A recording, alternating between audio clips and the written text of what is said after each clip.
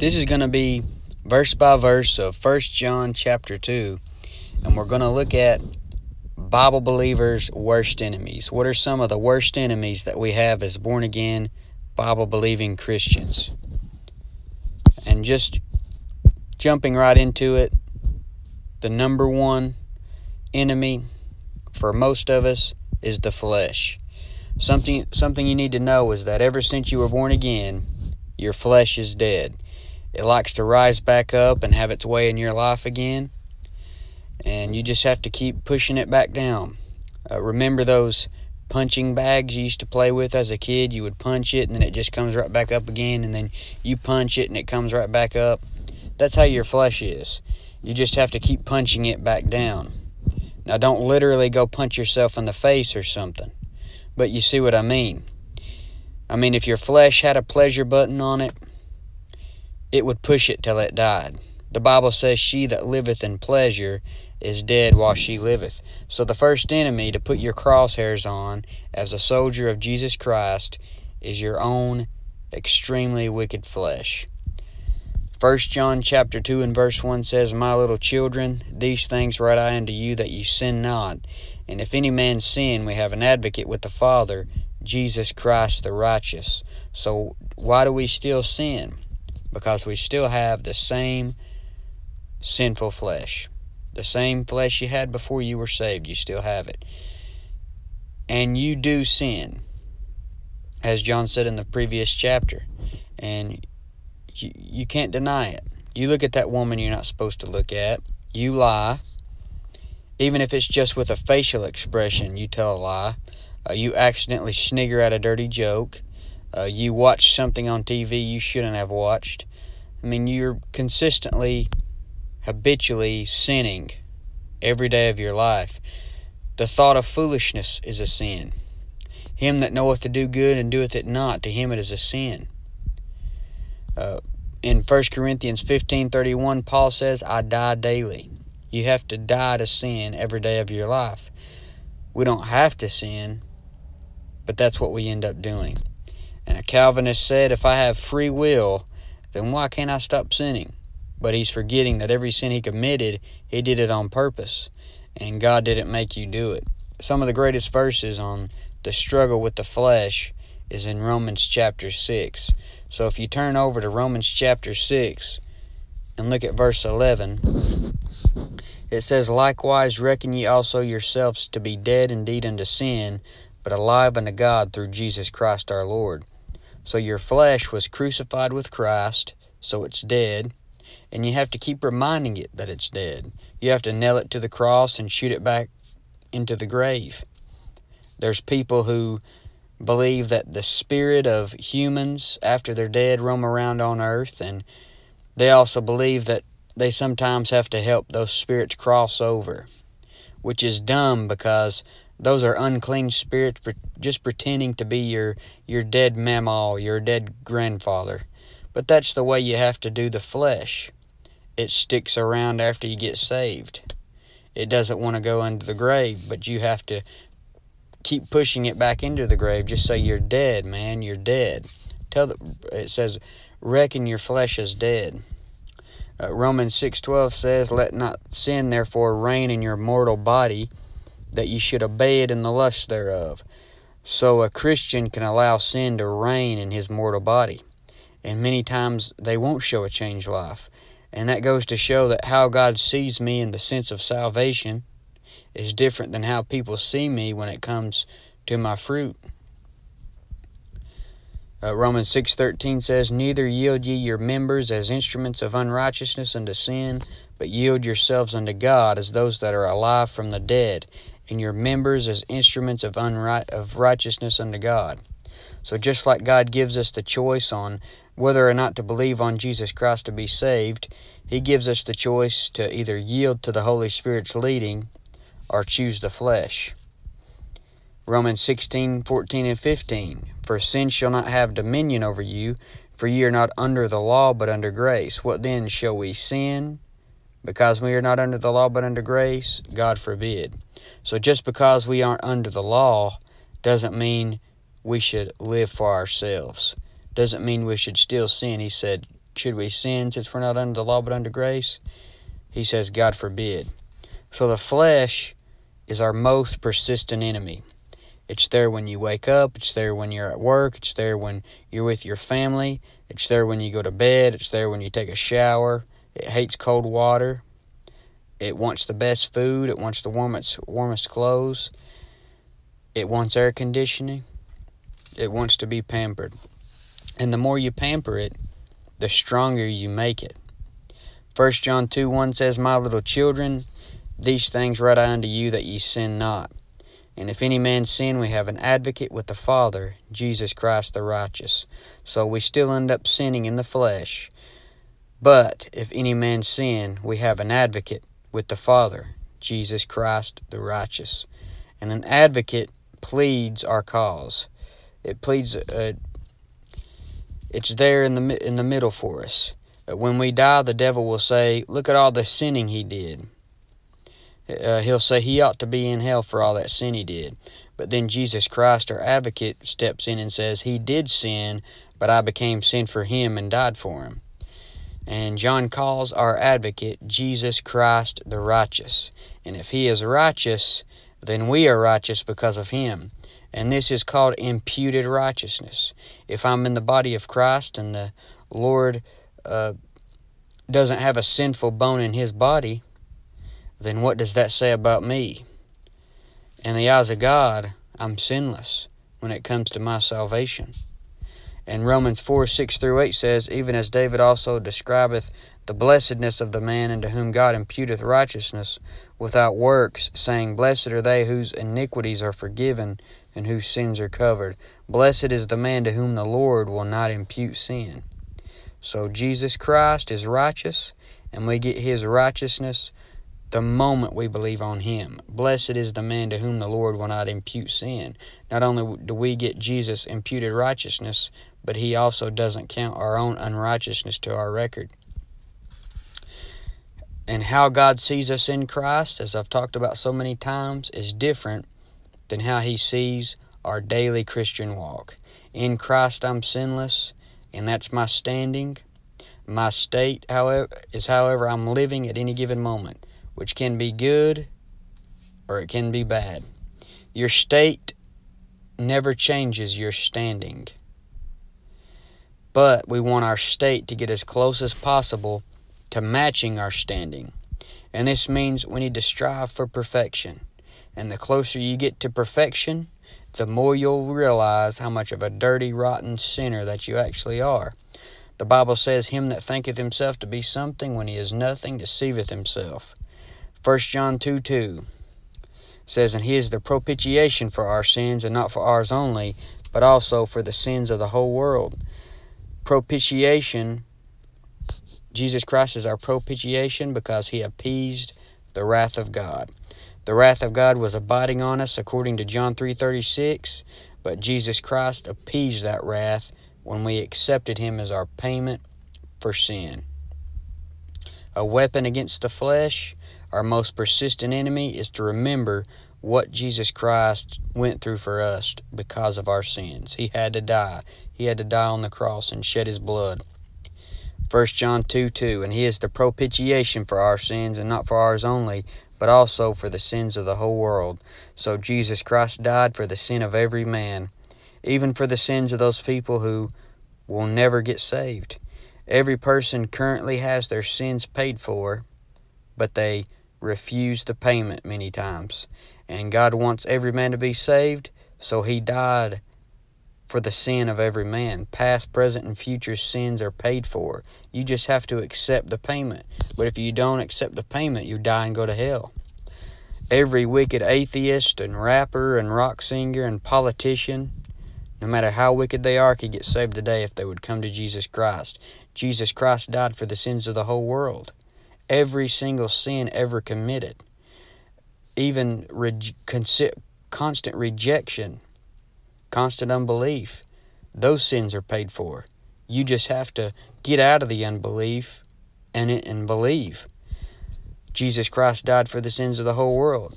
That includes the sins of Eminem, Nicki Minaj, Hillary Clinton, Bill Maher, BTK, Ted Bundy, the Golden State Killer, the Zodiac, or any other dirty sinner.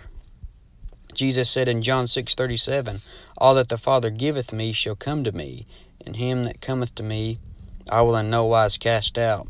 So he won't by any means tell a sinner no who wants to come to him by faith, not even the sodomite.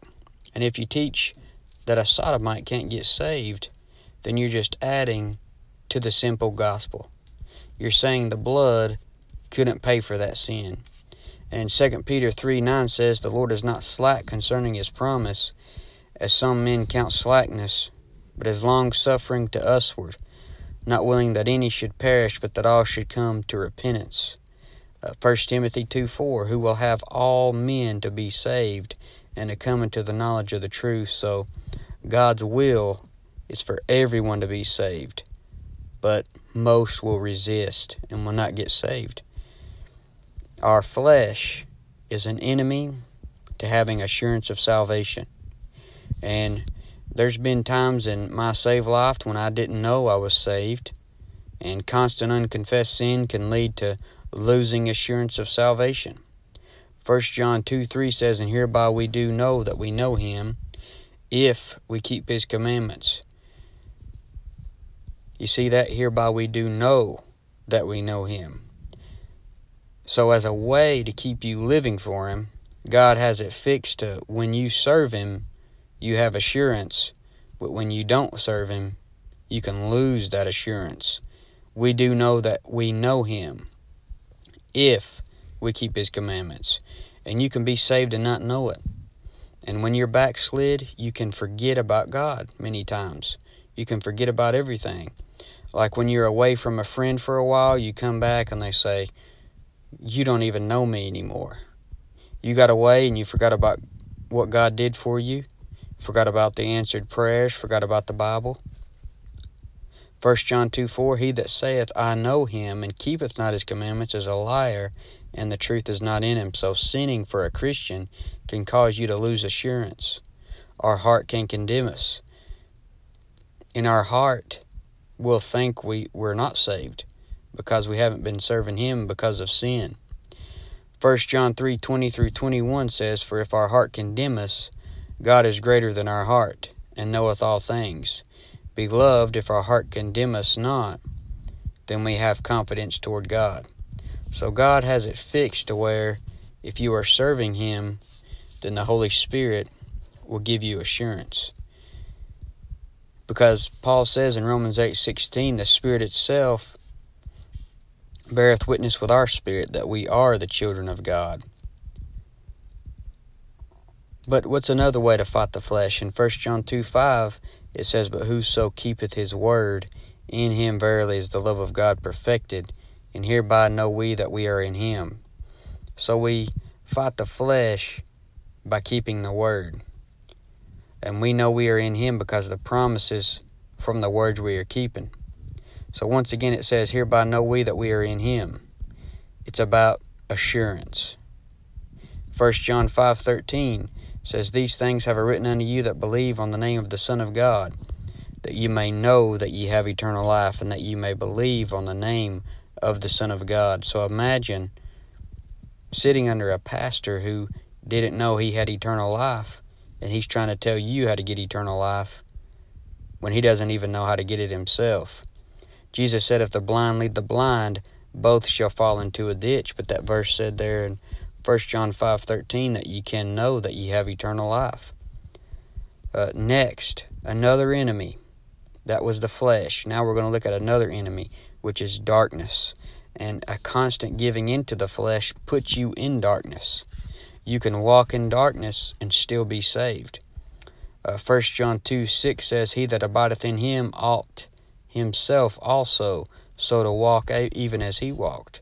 So if you profess to abide in Jesus Christ, then you need to walk as much like him as you can. But there's a chance that you won't.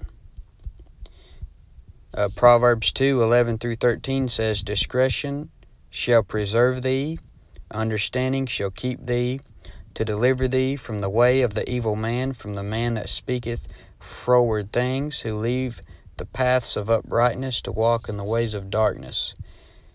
1 John 1:7 says, But if we walk in the light as he is in the light, we have fellowship one with another, and the blood of Jesus Christ his Son cleanseth us from all sin. Galatians 5:16 says, This I say then, walk in the Spirit, and ye shall not fulfill the lusts of the flesh. So if you're having trouble in your Christian walk, it could be because you're walking with the wrong people. And it's a lot easier to walk in the Spirit when you're having people who are walking in the Spirit around you, and not people who are walking in the flesh. 1 John 2:7 says, Brethren, I write no new commandment unto you, but an old commandment which ye had from the beginning. The old commandment is the word which ye have heard from the beginning. So John isn't trying to make a name for himself by teaching something new. He's giving the old commandment. John 13:34 says, A new commandment I give unto you, that ye love one another, as I have loved you, that ye also love one another. So what's Jesus saying the new commandment is? That ye love one another. And then Paul even says in Romans 13:8, Owe no man anything but to love one another, for he that loveth another hath fulfilled the law. If you love your brother, then you're not going to break the commandments. Because if you love your brother, you're not going to commit adultery with his wife. You're not going to steal his things. You're not going to lie to him or kill him. 1 John 2:8, Again a new commandment I write unto you, which thing is true in him and in you, because the darkness is past, and the true light now shineth. So, like I said, John wrote this epistle to the church, but it can have more than one application. A man in the future tribulation can read this epistle and get application for himself. The new commandment for him could be not to take the mark of the beast, because that's a new commandment we haven't had before. Nowhere is it said that a Christian in the body of Christ must abstain from a certain sin or he'll die and go to hell. But that specific thing to abstain from, a mark of the beast, we've not had before. So that could be that new commandment for him. 1 John 2:9 says, He that saith he is in the light and hateth his brother is in darkness even until now. So you see, a Christian can walk in darkness. If you have hate in your heart, then you're a murderer in your heart. Just like you can commit adultery in your heart. 1 John 2:10-11 says, He that loveth his brother abideth in the light, and there is none occasion of stumbling in him. But he that hateth his brother is in darkness, and walketh in darkness, and knoweth not whither he goeth, because that darkness hath blinded his eyes. So your walk, as I've said so many times before, is different than your position in Christ. Your walk can be in darkness, but in Christ you're always in the light. And you must understand your standing versus your state. That's what we're talking about. That is a key to having assurance of salvation. The truth is, no matter what you do when it comes to eternity, you're always going to be in Christ. When it comes to the body, you'll have a sin nature until you die. But another way to look at this verse is, the person in the tribulation can look at these verses and realize he needs to love his brother by doing what the men are said to be doing in Matthew 25. So if you turn to Matthew 25 and look at verse 35, Jesus is this is the judgment of the nations. And Jesus is talking to these people, and he says, For I was an hungered, and ye gave me meat. I was thirsty, and ye gave me drink. I was a stranger, and ye took me in. Naked, and ye clothed me. I was sick, and ye visited me. I was in prison, and ye came unto me. Then shall the righteous answer him, and saying, Lord, when saw we thee an hungered, and fed thee, or thirsty, and gave thee drink? When saw we thee a stranger, and took thee in, or naked, and clothed thee? Or when saw we thee sick, or in prison, and came unto thee? And the king shall answer and say unto them, Verily I say unto you, inasmuch as ye have done it unto one of the least of these my brethren, ye have done it unto me. So you see that the brethren there is the Jews. In the time of Jacob's trouble, when a man is going to have to be, he's going to have to be good to the brethren, the Jewish people. And that's what the person in the tribulation could apply these verses to for himself. He that loveth his brother abideth in the light. He's going to need to love the brethren. But the next enemy we're going to look at is the wicked one. And looking at this for us today, the wicked one is the devil himself who hates the Christian. But a man in the tribulation could look at these verses and apply it to himself and see it as the wicked one as the Antichrist, which is, the devil in the flesh. But now you have to be careful running your mouth about the devil. Michael the archangel didn't bring against him a railing accusation, but said, "The Lord rebuke thee." And I'm not like that angel that grabs the devil by the horns and chains him in the bottomless pit. I mean, you've got to have some guts to do something like that, but as long as God doesn't want the devil to touch me, he can't touch me. So just pray he'll leave you alone. But 1 John 2:12 says, "I write unto you, little children, because your sins are forgiven you for his name's sake." And the wicked one hates that. He doesn't want you to get your sins forgiven. But notice the Bible talks about different stages of spiritual growth. It says little children. And we'll talk more about that in a minute. But God forgave us of our sins for Jesus' sake, not by works of righteousness which we have done. The wicked one wants you to think you got it by your own works of righteousness. 1 John 2:13 says, "I write unto you, fathers, because you have known him that is from the beginning. I write unto you, young men, because you have overcome the wicked one. I write unto you, little children, because you have known the Father." So 2 more stages of spiritual growth are mentioned here: little children, young men, and fathers. The young men are said to have overcome the wicked one. The wicked one, of course, is the devil. Your flesh bothers you even when the devil isn't around, but he amps it up a bit. And 1 Peter 5:8 calls him your adversary. So he gets a chance to be each individual's adversary at one time or another. So be sober, be vigilant, because your adversary, the devil, as a roaring lion, walketh about, seeking whom he may devour. If you're born again, then you have overcome the wicked one. 1 John 4:4 says, "Ye are of God, little children, and have overcome them, because greater is he that is in you than he that is in the world." So when someone says you have to overcome to be saved, you can say, "Well, I've already overcome." And since the one in you is greater than the one that's in the world, the devil can't take your soul. However, if you live for the flesh, he can take everything else. 1 Corinthians 5:5 says, "To deliver such an one unto Satan for the destruction of the flesh, that the spirit might be saved in the day of the Lord Jesus." So your flesh can be turned over to him, but your soul can't. 1 John 2:14, "I have written unto you, fathers, because ye have known him that is from the beginning.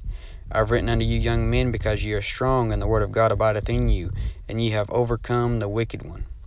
So how do we overcome the wicked one in our daily walk? Let the word abide in you. When Jesus Christ was tempted by the devil, he quoted Scripture. How much Scripture do you know? Would you be able to quote Scripture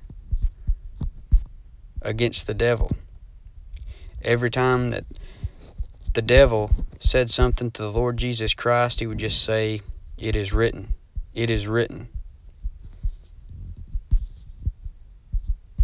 So how do we overcome the wicked one in our daily walk? Let the word of God abide in you. When Jesus Christ was tempted by the devil, like I said, he quoted Scripture, so you need to quote Scripture. James 1:12 says, "Blessed is the man that endureth temptation, for when he is tried, he shall receive the crown of life, which the Lord hath promised to them that love him." So you can endure temptation, just like the Lord Jesus Christ did. Now for the man in the tribulation, the wicked one, as I said, is the Antichrist, the devil in the flesh, and he won't show up until after the church is gone. But they're going to have to overcome his mark and the desire to worship him. These things will be required to preserve their life, because without worshiping him and taking his mark, you can't buy or sell. But 2 Thessalonians chapter 2 calls him that wicked.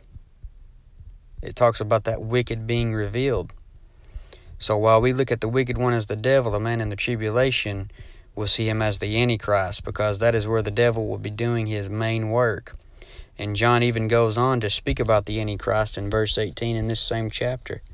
But here in 1 John, looking at these different stages of spiritual growth, you have the little children, the young men, and the fathers. The Bible also talks about babes in Christ and elders, and Paul calls himself Paul the Aged. And something to remember is that everyone is on a different level in their Christian walk. 1 John 2:12 says, I write unto you, little children, because your sins are forgiven you for his name's sake. And when I read this, I think about how when I was a babe and even moved up into a little child in Christ, I didn't know much, but one thing I knew I had my sins forgiven. That's why it says, because your sins are forgiven you for his name's sake. At least that's what I'm reminded of when I read that. Then it says, I write unto you, fathers, because ye have known him that is from the beginning. A father in the faith will know the one who is from the beginning better than a little child in the faith is going to know him. 1 John 2:14 says, I have written unto you, fathers, because ye have known him that is from the beginning. I have written unto you, young men, because ye are strong, and the word of God abideth in you, and ye have overcome the wicked one. So young men in the faith tend to be more zealous about things and tend to do a lot of service for God. Notice it says they are strong, but something about them is they don't have as much wisdom as the fathers of the faith. So they probably don't know the Father as much as someone that's been saved a long time. But a continual growth is what we should be striving for. But don't forget the good things about each stage, the good things about what each stage is known for. Don't lose the excitement that you once had as a little child when you first found out your sins were forgiven. Don't lose the zeal you had as a young man.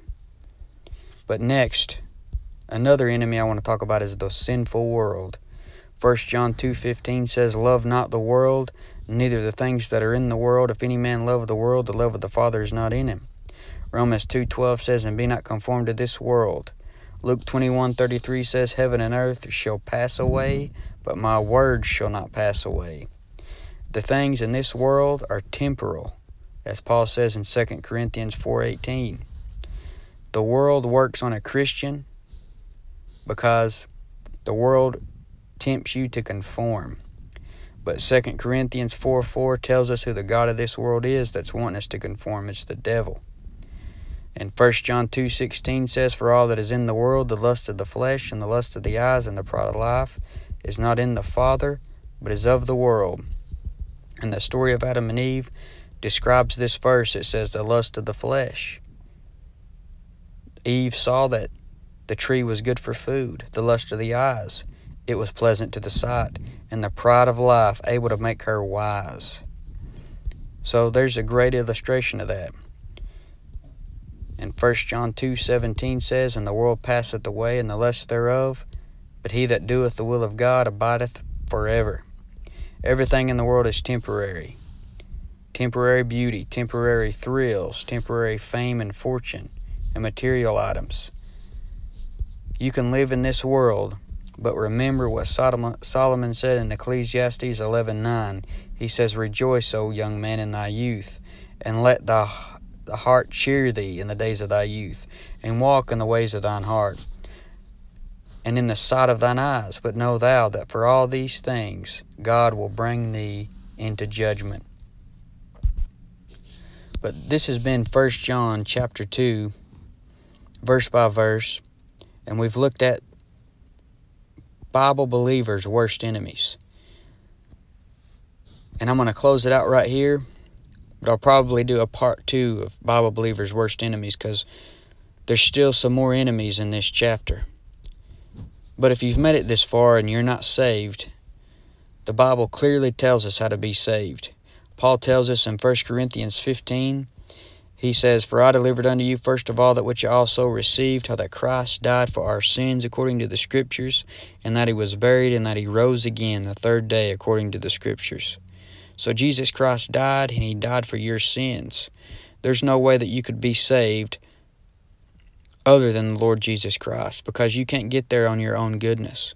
There's no good thing that you can do that could ever save you. You have to come to him as the guilty sinner that you are to escape hellfire. The Bible says in Romans 10:13, for whosoever shall call on the name of the Lord shall be saved.